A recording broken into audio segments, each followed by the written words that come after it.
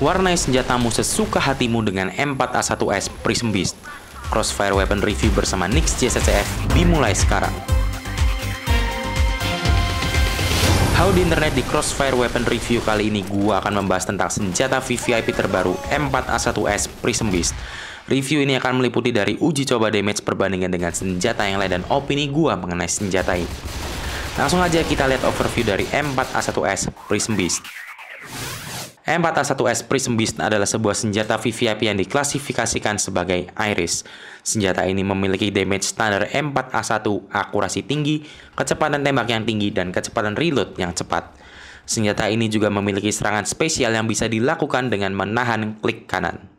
Selain itu, warna dari senjata M4A1-S Prism Beast ini bisa kalian modifikasi sesuai yang kalian inginkan berdasarkan palet warna RGB. Senjata ini bisa kalian beli di toko seharga 112.500 koin.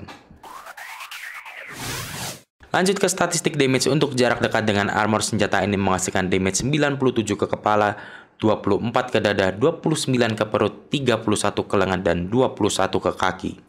Sedangkan untuk non-armor, senjata ini menghasilkan damage 100 ke kepala, 31 ke dada, 37 ke perut, 31 ke lengan, dan 21 ke kaki.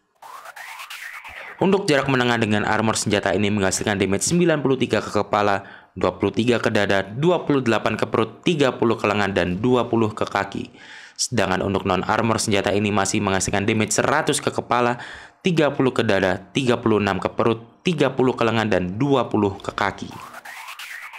Untuk jarak jauh dengan armor, senjata ini menghasilkan damage 87 ke kepala, 22 ke dada, 27 ke perut, 29 ke lengan, dan 20 ke kaki.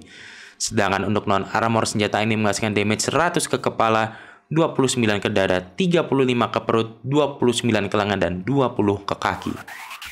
Untuk damage wallbang dengan armor, M4A1-S Prism Beast menghasilkan damage 97 ke kepala, 24 ke dada, 29 ke perut, 31 ke lengan, dan 21 ke kaki. Sedangkan untuk non-armor, senjata ini menghasilkan damage 100 ke kepala, 31 ke dada, 37 ke perut, 31 ke lengan, dan 21 ke kaki.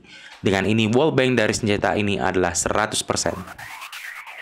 Untuk damage serangan spesial dengan armor, M4A1-S Prism Beast menghasilkan damage 94 ke kepala, 84 ke dada dan perut, dan 100 ke lengan dan kaki. Sedangkan untuk non-armor, senjata ini menghasilkan damage 100 ke semua bagian badan dari kepala, dada, perut, lengan, dan kaki. Sekarang perbandingannya dengan senjata yang lain. Untuk kecepatan mengeluarkan senjata, M4A1-S Prism Beast berada di posisi kedua, di mana Iron Beast berada di posisi pertama, Born Beast di posisi ketiga, sedangkan Jewelry di posisi terakhir. Untuk kecepatan reload, Prism Beast, Iron Beast, dan Born Beast memiliki kecepatan reload yang sama, sehingga ketiganya berada di posisi pertama. Sedangkan M4A1-S Jewelry lagi-lagi berada di posisi terakhir. Untuk kecepatan tembak, semua M4A1-S VVIP mulai dari Prism Beast, Iron Beast, dan Born Beast memiliki kecepatan tembak yang sama, sehingga semuanya berada di posisi yang sama. Untuk kecepatan serangan spesial, lagi-lagi semua M4A1-S VVIP memiliki kecepatan serangan spesial yang sama, sehingga semuanya berada di posisi pertama. Sekarang opini gua mengenai M4A1-S Prism Beast. Beberapa waktu lalu tuh banyak banget yang nanya tentang mending beli Prism Beast, Born Beast, Iron Beast, atau Jewelry.